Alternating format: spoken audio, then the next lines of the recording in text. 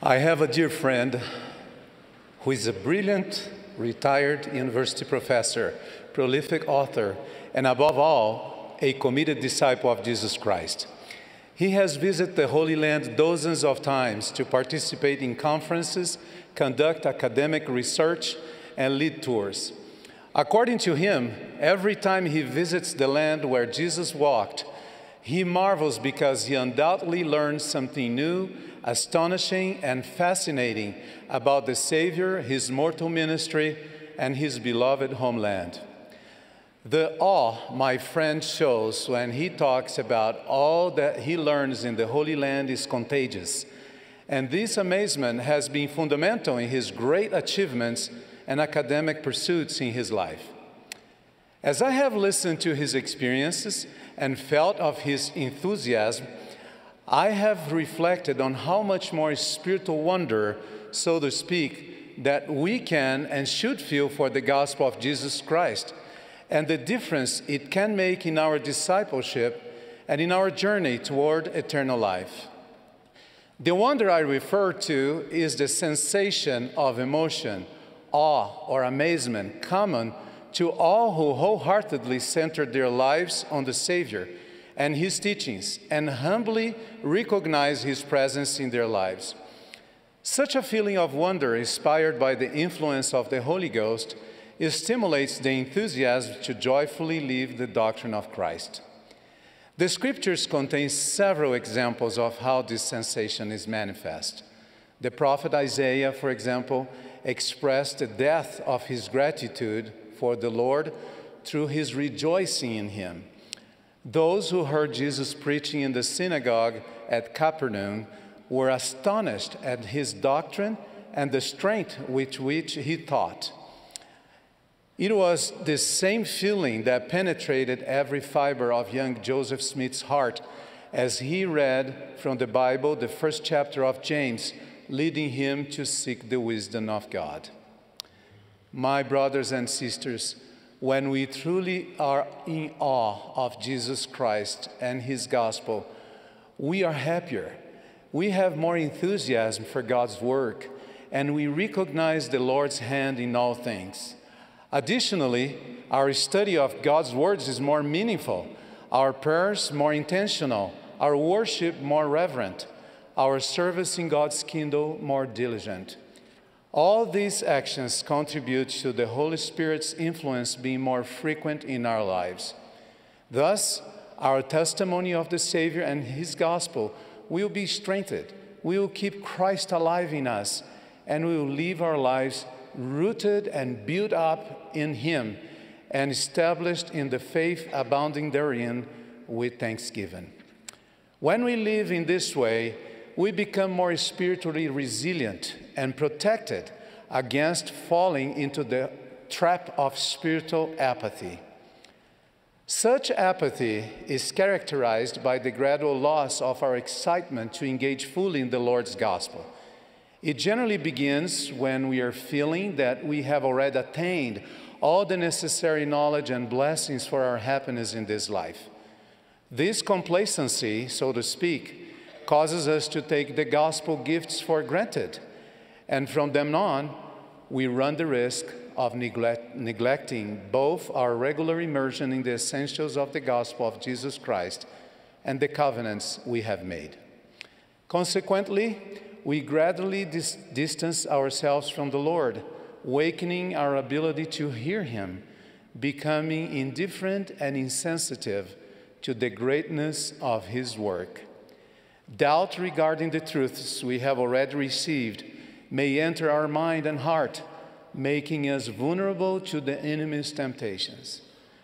Pastor Aidan Wilson Tozer, a renowned writer and valiant Christian, wrote, "Complacency is a deadly foe of all spiritual growth." Wasn't this exactly what happened to the people of Nephi shortly after the birth of Christ?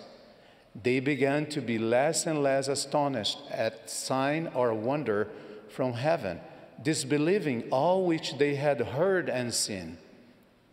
Thus did Satan blind their eyes and led them away to believe that the doctrine of Christ was a foolish and vain thing. My beloved brothers and sisters, in his perfect and infinite love, and knowing our human nature, the Savior has established the way for us to avoid falling into the trap of spiritual apathy. The Savior's invitation gives us a broader perspective, especially considering the complex world in which we live. Learn of me and listen to my words. Walk in the meekness of my spirit, and you shall have peace in me.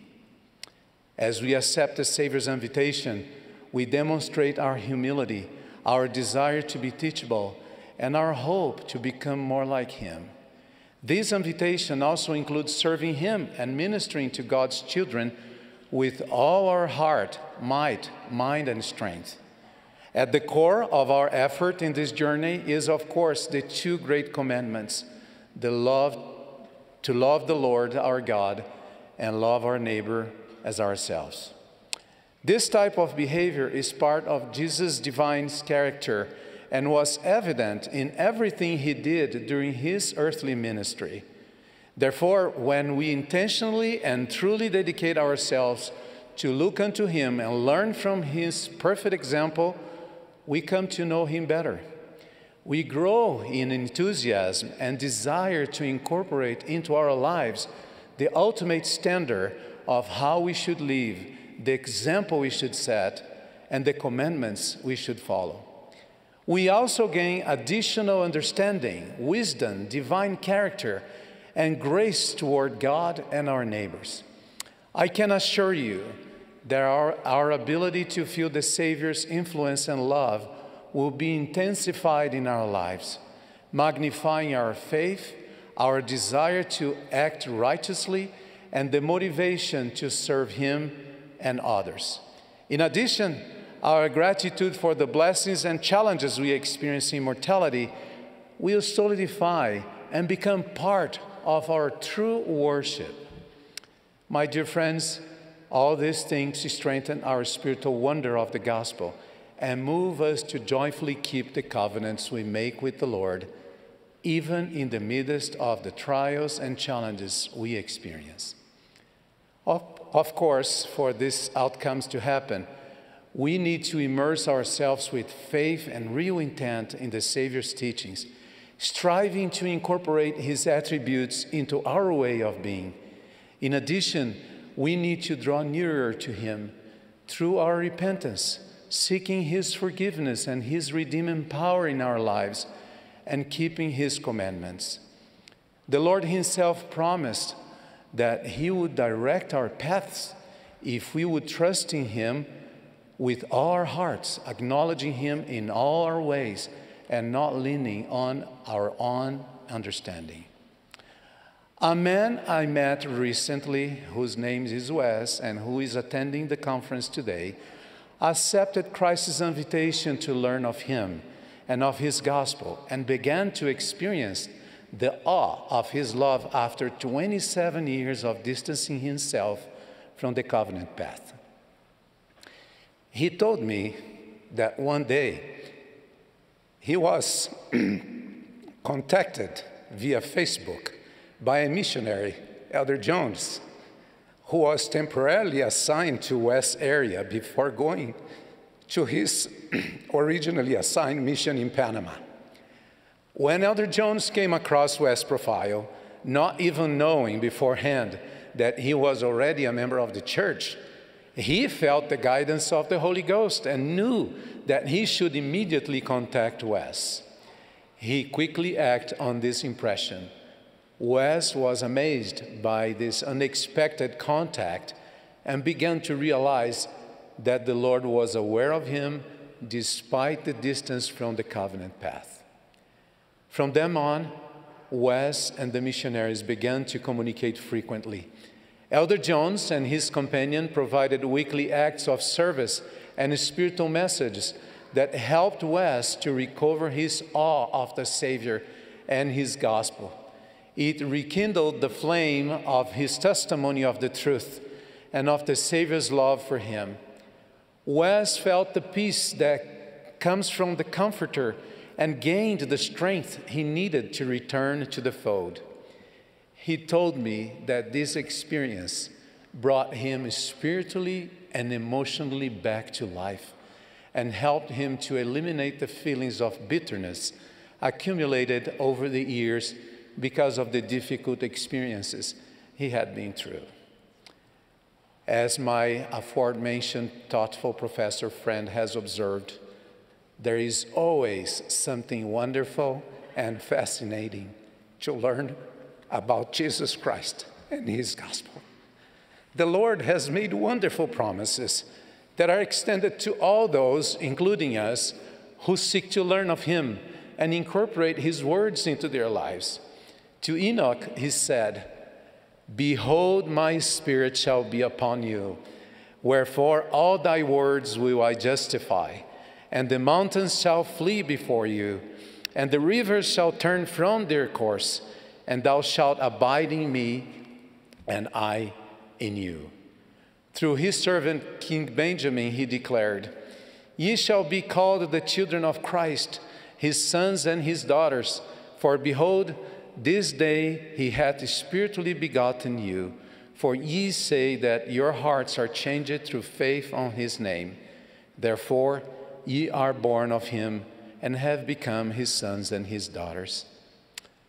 Therefore, as we genuinely and continually strive to learn of the Savior and follow his example, I promise you in his name that his divine attributes will be written in our minds and hearts, that we will become more like him, and that we will walk with him.